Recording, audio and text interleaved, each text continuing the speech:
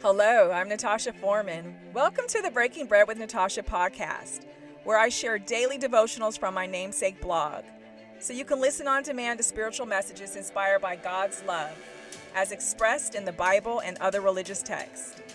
You can read along at breakingbreadwithnatasha.com or sit back and take in the word. Either way, I'm blessed to have you break bread with me.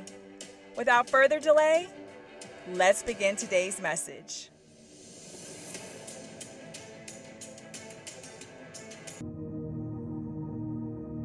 Welcome, Breaking Bread family. This is Natasha Foreman. Thank you so much for joining me today. Let's look at the book of 1 John chapter 3.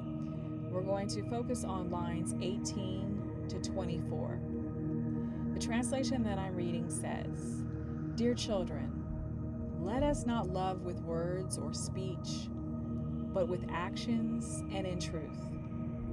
This is how we know that we belong to the truth and how we set our hearts at rest in His presence. If our hearts condemn us, we know that God is greater than our hearts and He knows everything.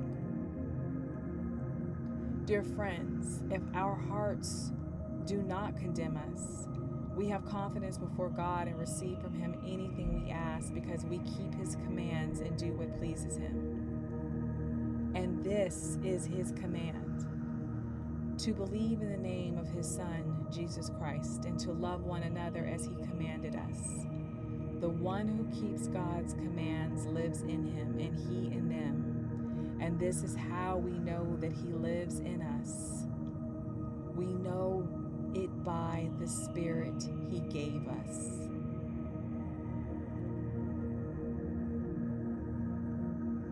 Every day we start anew with the hope of understanding that we can make our own choices in life.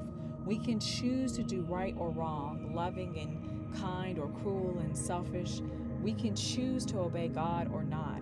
But at the beginning, middle, and end of each day, and every second in between, God still makes the decisions whether we walk, talk, think, breathe, move, blink, swallow, live here on earth, or pack our spiritual bags and move on to another level of existence. He knows everything. He sees and hears everything. There are no closets for us to hide our skeletons and truths from Him. Our actions always speak louder than our words. We can lie to and hide from ourselves and others, but not God. He reveals all.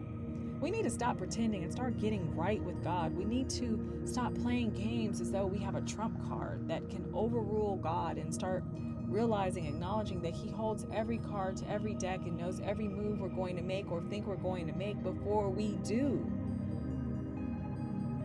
I pray to be a little less selfish each day so that I may be more selfless in my walk, because this has nothing to do with me and everything to do with Him. I love you all. I open myself up to prove in my actions, not just my words, that my declaration is truthful and not just catchy and sweet.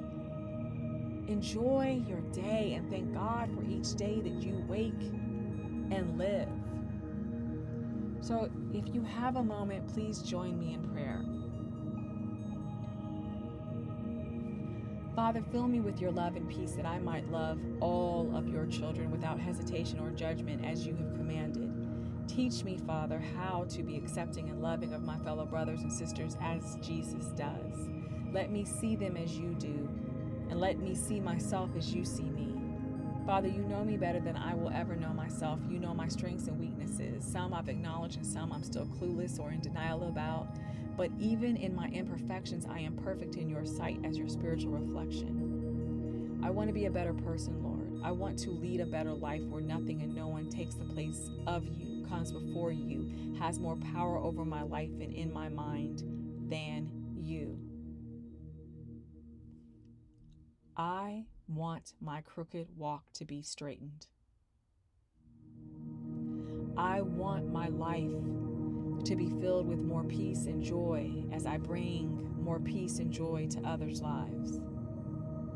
I know that nothing and everything takes place by your will and grace, and there is nothing that I can do to change this, to change you, or to change your mind, for you are the ultimate and only decision maker. Father, I don't want to just disappoint you, even when I do, and even when later today I probably will. That is not in my heart, Lord, and you know this.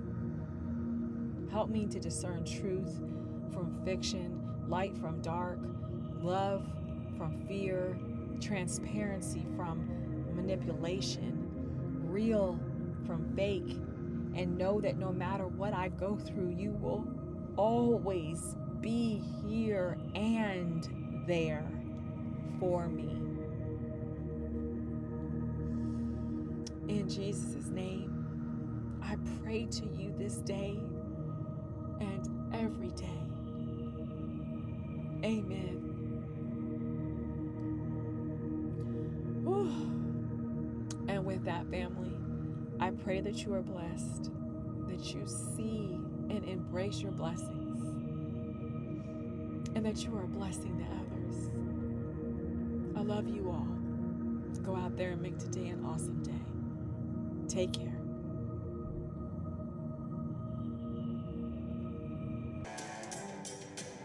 Hi, family. If what I shared in today's message resonates with you, I hope you will share it with others. Feel free to leave positive comments and reviews on my site, breakingbreadwithnatasha.com, and through whichever podcast provider that you're listening to me. Each day, I work to be a better steward and servant. I hope you will join me in sharing God's love and truth and rebuking the enemy's lies. Now go out there and make today an awesome day. I love you all.